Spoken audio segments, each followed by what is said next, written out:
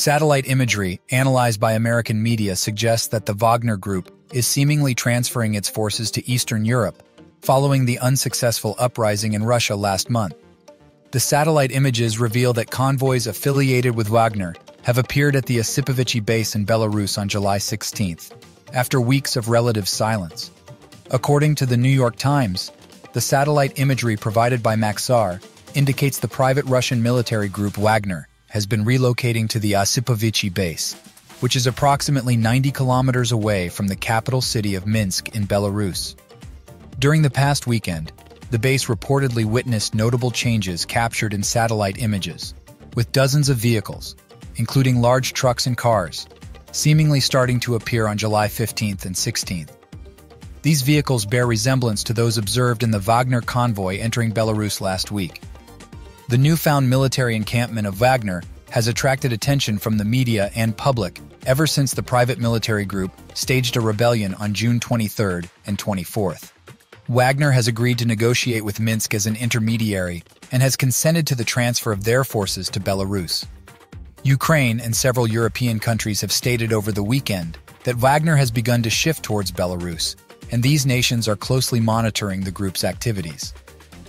Following the news of Wagner's relocation to Belarus, there are reports suggesting that the former base near Asipovichy will serve as their new encampment. However, this mentioned base has remained relatively quiet in recent weeks. By comparing satellite images from July 4th to July 15th and 16th, noticeable changes can be observed at this base. The presence of additional vehicles and groups of people at the base indicates that Wagner has indeed moved to Belarus as agreed upon. According to Avia Pro, another convoy from Wagner has arrived in Belarus following the movement of at least 2 other convoys to the Eastern European nation over the past weekend. The third convoy consists of 20 vehicles, including pickup trucks, buses, and trucks. These vehicles are traveling in a line along the M5 highway from Bobruisk.